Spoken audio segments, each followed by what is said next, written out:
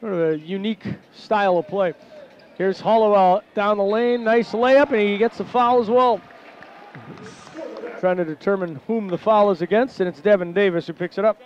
Spectacular about what they've done. They've just been, again, to use that term, methodical. Here's Hollowell in the lane, off the glass and in. Oh, Jalen Adams. And they get it to Johnny Gillen. John Gillen's got his first bucket of the year as he knocks down the jumper.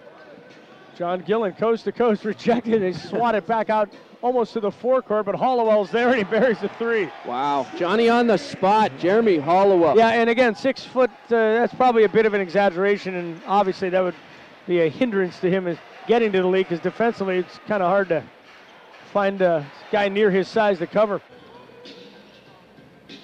Oh, Hollowell is going to go one-on-one against Johnson. Nice move, and he lays it in.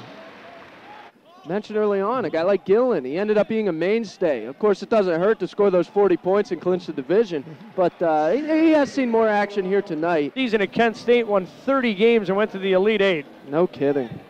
As Hamilton kicks it right side, that's Jeremy Hollowell for three. It's just a two. Watch the games. Gillen with the steal, he's off to the races. Nice drop-off feed to Hollowell who lays it home.